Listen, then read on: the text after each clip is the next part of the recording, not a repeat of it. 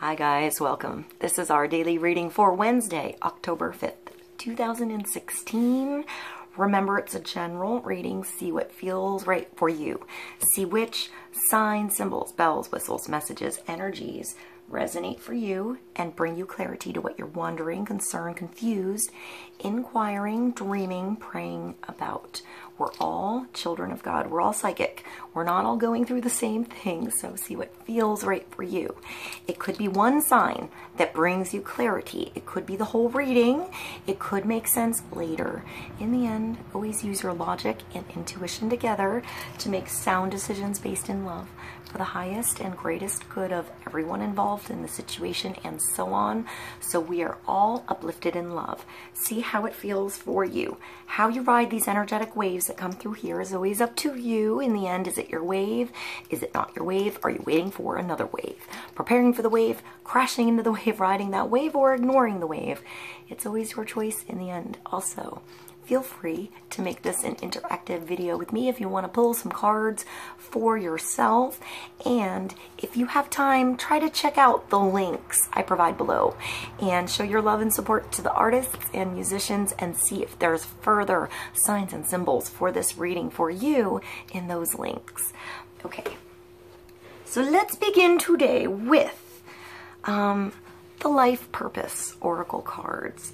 Let's see what God, Source, Holy Spirit, our higher self, angels, and energies of love have for Wednesday, October 5th, 2016, for the highest, greatest good of all. Also, if today is your birthday, happy birthday. Happy birthday, guys. All right, let's see what we have for the day. Energies and focus.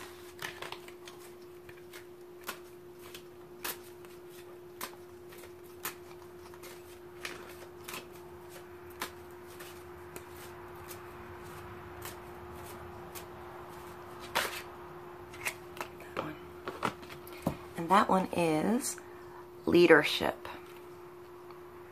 I always think of Joan of Arc when I see this. I feel like leadership and spirituality and determination and leading by example, leading with your heart, lessons, understanding the value in your lessons, understanding the value in everything you've gone through to bring you where you are, to bring you the strength that you have to be able to lead. I think of the four. I think of power, and I see innocence here. She's so innocent and so powerful at the same time. You know, take charge of this situation. So even if you're feeling vulnerable, you know, misunderstood, maybe you're the only one that recognizes your signs and your symbols, you know, the numbers and the things that make sense to you, that connect you to spirit, connect you to your path, your journey, your adventure, your purpose, the thing you're standing up for. What is that for you? You know, is it love? I feel like it's love here. It's spirit.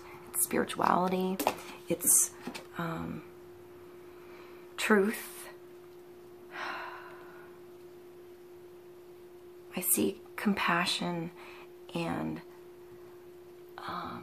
empathy here too. I feel like this woman or man, it's a general reading, understands others, you know, battles, really not wanting to fight battles, you know, seeing the bigger picture in a situation, like doing what you have to do, but trying to avoid battles at all costs, maybe. I feel like she's surrendering, like she's not fighting, you know. She's ready to fly, ready to find peace. She's in prayer. She's connected to spirit. She's meditating, even though she has on armor, you know. She's ready to take charge of a situation, but I feel like she's finding a different way. I feel like it's through love. Surrender, growth, opportunity, changing direction. I feel like she's bathed in this light, the warmth of the sun. So take charge of this situation today. Do what you have to do. I feel like you have to go inside of yourself. Maybe start to take some of your armor off. Maybe that'll clear your head a little bit so you can see things clearly. You know, feel the elements on your face. Feel the sun on your face. Feel the breath in your body today. And I feel like the answer comes through peace today. And leadership is found through peace, through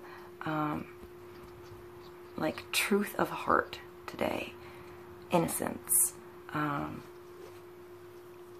right, let's get another card. Vincenzo's eating here. He was jumping in his water dish before, so he has like a wet head. All right, I'm gonna set this here. Can you do that? Okay, I'm gonna go to the Thoth deck and let's pull a card for the day and get more clarity on leadership. Taking charge of a situation, understanding the energies of the day and how to take charge of that situation. You are a messy boy today. You're a messy boy, Vinny. Messy, man. All right, let's get another card for the day. Taking charge of the situation, leadership, leading by example. And that's interference. Okay, so interference sometimes comes in our life to change our direction, to block us from something that wasn't good, to block us from the direction we're not supposed to go, to give us a little bit of pressure so that we think about things differently. It's an 8. So it makes me, it sounds weird, but 8 actually makes me think of October. So I feel like power comes back in October. Like it's, you know, after it's either like diving deep into something or coming back to the surface or finding that center point. I feel like it's like a scale. There's always tension. You know, it's always like if you drop too much off of your scale at once, you're going to fall down into the depths of something and face, you know, the dark waters. If you let something go, you might release yourself up really quick. You know, I feel like that release is almost like taking off your blindfold, releasing pressure, seeing the truth in a situation, understanding that things that were blocking you before possibly came for your growth, you know, for you to get stronger with something, for you to look at something differently, for you to face fears, for you to walk away from something that wasn't right for you. I feel like with the 8 of Swords, it's when you have so much going on in your head, you're so overwhelmed by something, but it's only you keeping you from moving around, from changing that cycle, from changing directions. You still have to continue. I feel like it's like this. You know, like a figure 8. You could be up here and then you hit this center point here where it's all balanced. But sometimes you have to go the opposite way and experience underneath, even like maybe somebody else's point of view over here, and that's what's blocking you, or somebody else's situation is blocking you from seeing the truth. But with the 8 of Swords, it takes you taking charge, you know, of your situation and taking off your own blindfolds. Taking off, you know, what's keeping you in the dark and finding a way through, a different way through. It starts with you. It's getting off the merry-go-round a little bit and finding a different exit, finding a different entrance, finding, I feel like, I don't know, I feel like there's 6 days or 6 months or something, maybe even 6 years that you've been working on that bring you into balance. I see Jupiter here and I see Gemini here. So I feel like it's bringing you balance between, like, I look at this and I think of like the 2 hemispheres of your brain here. You know, your right and your left working together finally to create a solution for these problems or these situations or these issues that came up. So whatever issues these are, whatever lessons these were, they're all different. Look at how different all of these swords are. You know, they're all different shapes. They're all different style, but these two are the same. You know, these two work together somehow, like the two sides of you, to find a way out, to find a way through, to find what's different about you, you know, to find what you can do differently, how you can see the situation differently, to grow from it. I feel like there's a combo here of also the balance between the spectrum of light. I feel like the Thoth deck, you know, represents the energies of nature.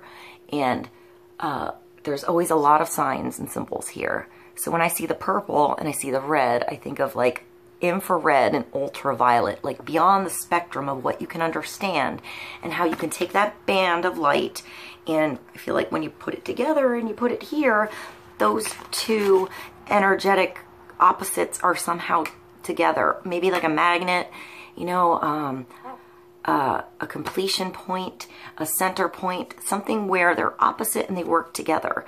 So I feel like there's a connection also, not only between your right and left hemispheres, but between your higher self and your root chakra thing, you know, the purple and the red going on. And I see like iron, silver, and gold somehow, maybe copper as metals in this. So maybe there was like metal, maybe there was like a shield protection, you know, but you have to also look at it that it can protect your energy in, and it can also magnify energy out.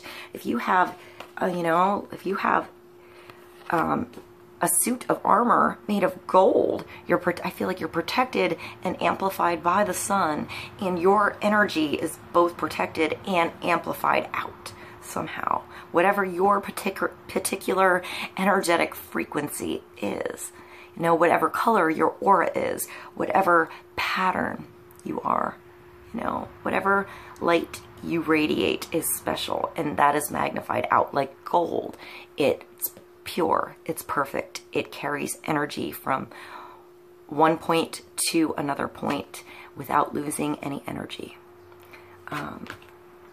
So power, you know, energy, focus, compassion. I still feel like there's innocence in taking something off here, exposing something.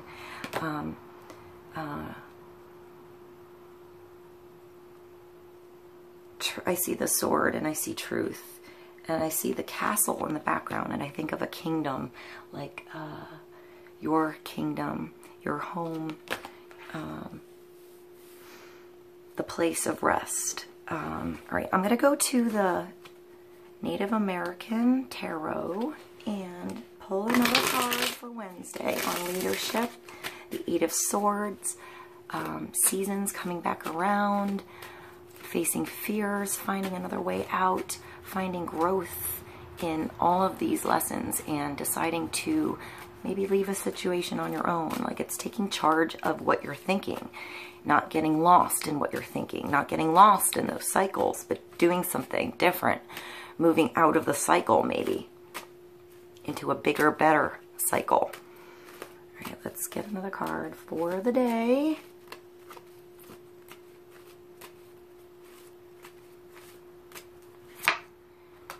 Sand Painter, and then we have another 8. So today is about power in October, the 10th month. All right, 8 is 8 of Pentacles, 8 of shields, 8 of earth. So that's, I feel like that's the protection. Those are the shields. Those are the lessons. That's time. It's something you put energy into slowly, and it might just wash away, you know? It might just go away in a flash when the water comes, and all of that time and energy you put into that sand painting is gone. But is it? Is it? You know? Because you put effort into something, you learned something. I feel like there's, when you do sand and something that washes away, it's like music. It's fleeting. It's being invested in that moment to connect to the now, to spirit, to create something in the moment. I feel like it creates an energy field. It creates a lesson. It creates a moment for you to go into yourself. I feel like creativity here, and something that you create that could go away but doesn't, because that energy that you created means something. It's valuable. You might have to leave it behind, but maybe you made a map. I feel like back here is a map. You know, you're creating a map for the bigger picture so you can see above something. So those coming by from far away can see what you're doing. It's like you're magnifying your thoughts, you know, down here in the sand, and, you know, making your own signs, your own symbols, your own, yeah, I feel like it's like a sign, like this way out, this way in, this is the way to go. You're figuring it out yourself. You're putting the puzzle together. And when you're done, you leave it behind. Maybe you're leaving it for somebody else to see. Maybe that it's not sand, it's rock, and it'll last a while.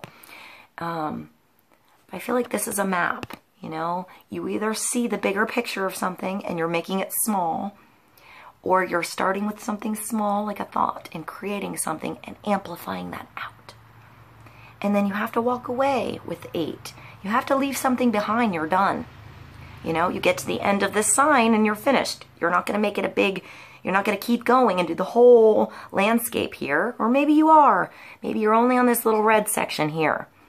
And the next, you have to leave this behind. You have to go and you have to gather some new colors and dyes and pigments, and you're going to do that green section next. But you had to finish something to start something else, to begin that new color, that new spectrum, that new journey, that new start, that new chance. I feel like it's just seeing a different end of the spectrum.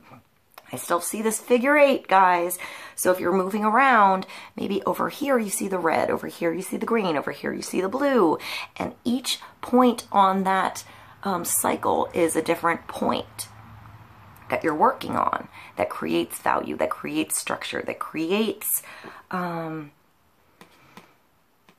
I see power and stability and like leadership magnified out. I feel like, you know, this circulates somehow with others. It creates stability in your life, and I feel like it connects to others somehow, like the sand painter connects. I feel like that's art, that's creation, it's intelligence, it's like a map, it's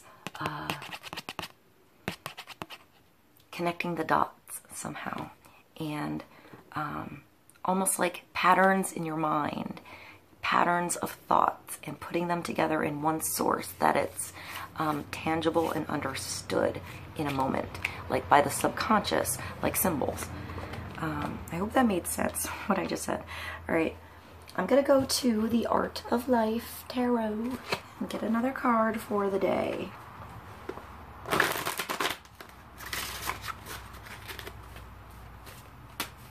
On leadership, interference, working around interference, finding power in what you've gone through.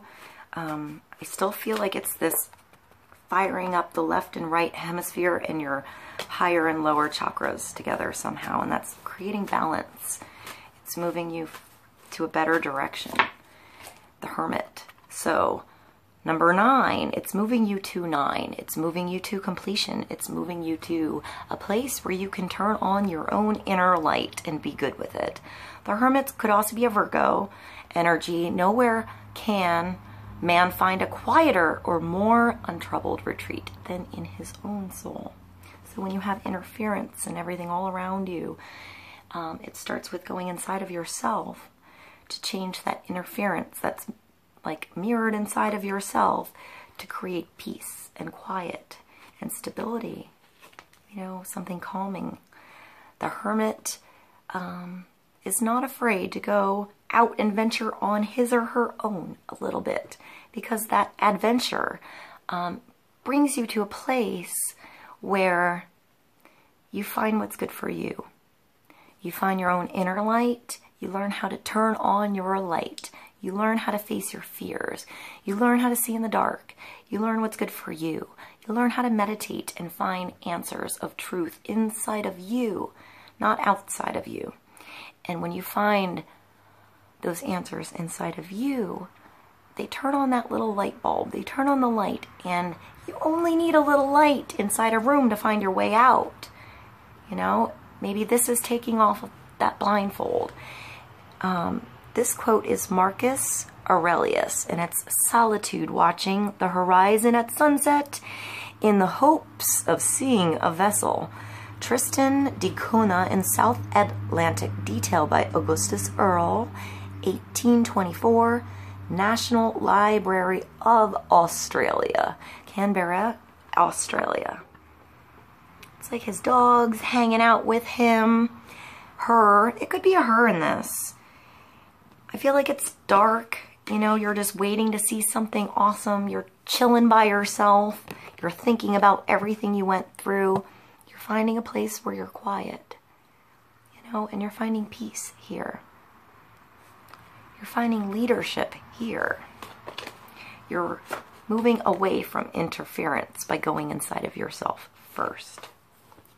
I'm going to pull one more card from the Angel Tarot to bring just a summary to this reading. I hope this was helpful for all of you guys. I think it's about going inside first, inside of us, finding our own inner light so we can work away from this interference. You know, we can find all of that energy we put into something being valuable, creating a map for us, a way to see out, a way to see things differently, a way to bring us leadership in our own selves. All right, one more card for the day, and that's the Queen of Air. So seeing things clearly, possibly an air sign, you know, a Libra, a Gemini, or an Aquarius, but this is, I feel like in the general readings, it's always advice and wisdom for us. So it's that also feminine part of power, that feminine allowance, you know, that understanding that you have to work with things and allow things to be sometimes and work with those energies best you can. Compassion and love. I feel like she defends the truth, you know? She sees through bullshit right away. She sees clearly the future because she's sometimes, you know, been through some hard things. The Queen of Air has seen some stuff. You know, she learns from seeing other people go through things. She doesn't want anybody to hurt anymore. So sometimes she's a little bit cold, and she does have the armor on a bit. So maybe it's time to just take a little bit of the armor off so that we can warm this day, warm this future up a little bit. You know, this is somebody also independent, kind of like the Hermit, experienced, realistic, and witty. I feel like she's always sort of funny, maybe sarcastic a little bit, but sees humor in a situation even when things kind of suck. You know, she's like, meh, that's the way the cookie crumbles kind of thing. But now look at the strength I have. You know, I had to climb the stairs because the elevator broke, but now I have some badass butt muscles. You know, she finds a way to make that situation great and strong rather than dwelling on what didn't work. Like, you know, the elevator broke. So what? Make it work. You know, take that chance to do something different. If you can't go up the stairs, you know, you do something different that day. You go to a different building, go a different direction, and find something new. You go on a new adventure for some reason because the elevator broke. You meet somebody new because you went through a different exit, you know?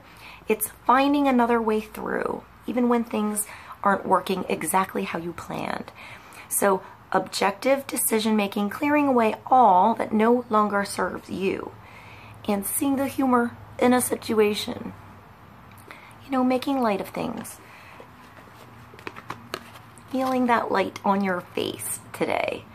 I feel like there's so much light here. I feel like there's creation here, and it starts with becoming clear in our minds, connecting to our heart, taking off of our armor a little bit, and I feel like she is starting to see a map, you know, see things clearly. Things are unfolding.